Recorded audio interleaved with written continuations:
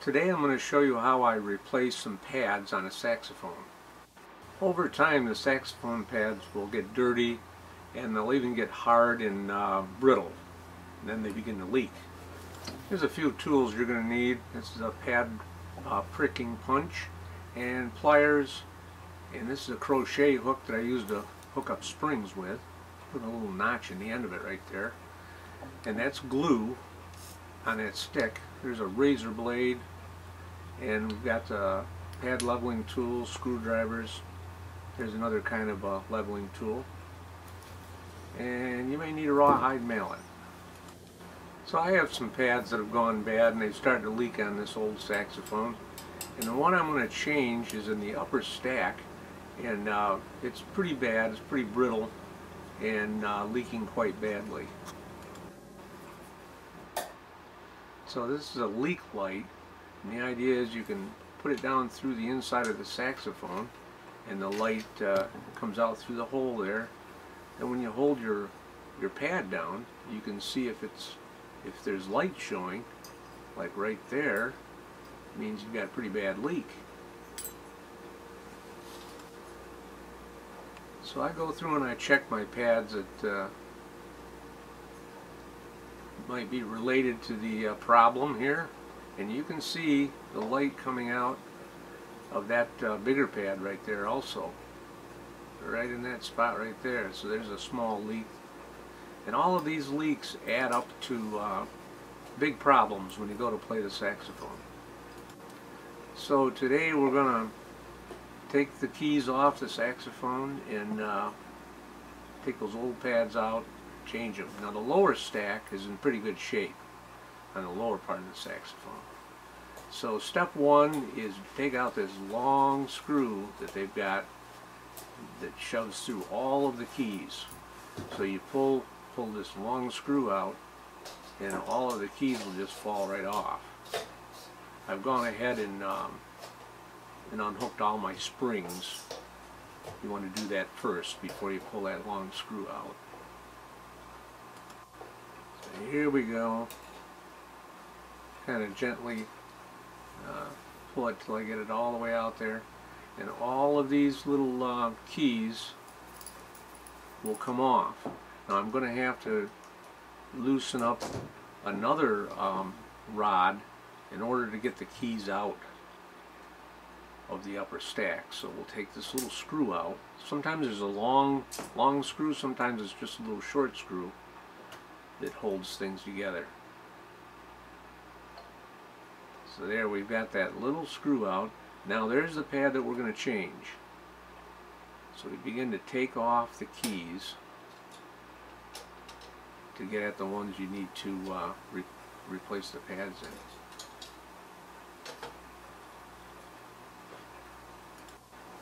in. And once you get the keys off, you can inspect the pad. You can see it's pretty dark and it's got a bunch of gunk on it.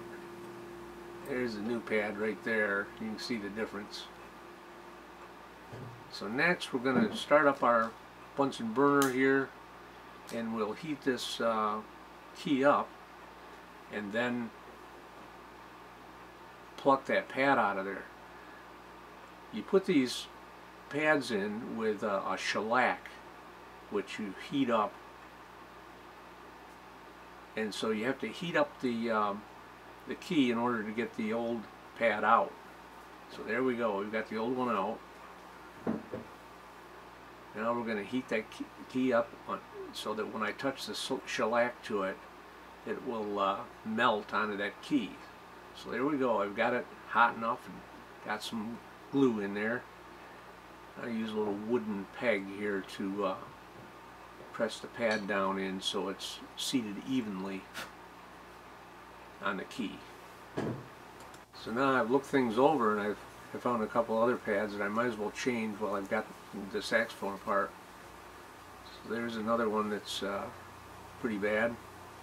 So the same story. We've got to be careful on this key because there's a pearl right there. So you don't want to put the heat directly on that. You'll melt the pearl.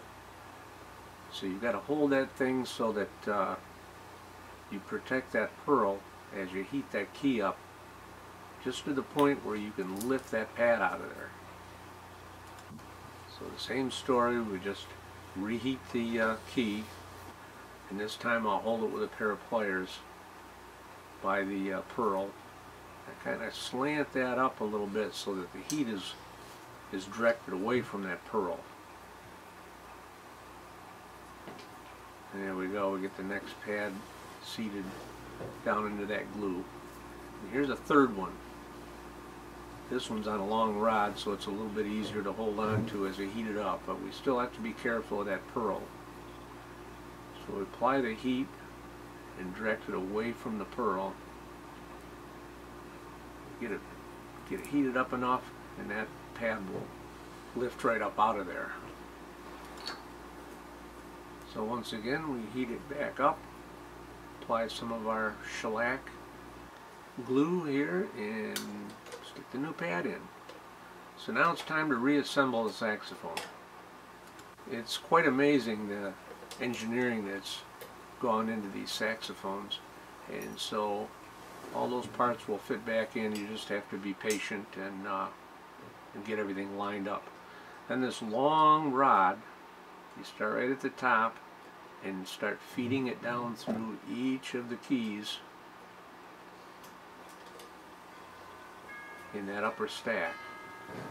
So that one rod holds all the keys on.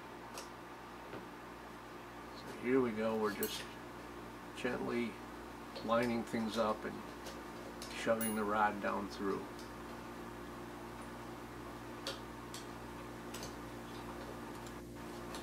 I took a class at college for instrument repair, and it was one of the best classes I took to be prepared to teach instrumental music in public schools.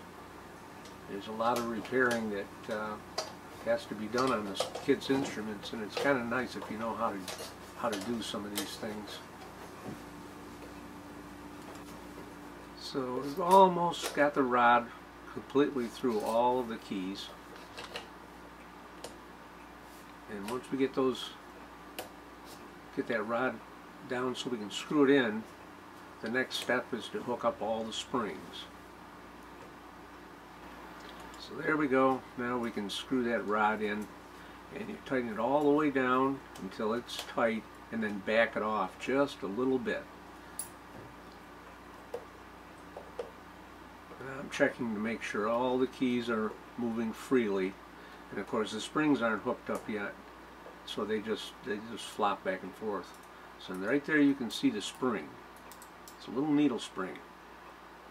So this is where that crochet hook comes in. I took a file and put a little notch in the end of that crochet hook so I can push on the spring and hook it back up. So you go down through and hook up all those springs that operate all the keys.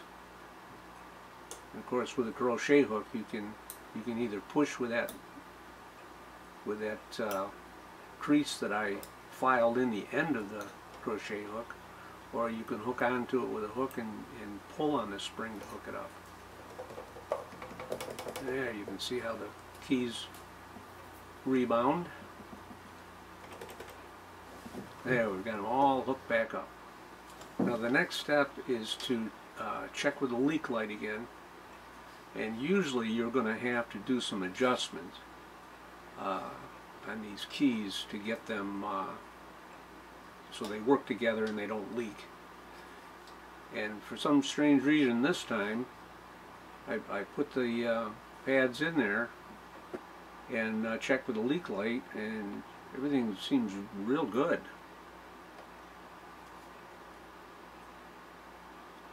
There's several keys that work together. You press one key down and it closes two keys.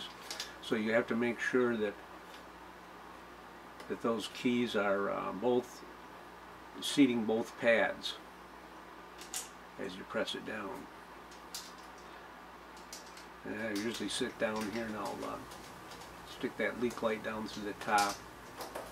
And this way I can look at both sides of the pads and make sure there's no leaks as I go along. So I'm checking that one side. Now we look around to the other side. Everything looks great. So when the saxophone doesn't have any leaks, it plays real smoothly and sounds great.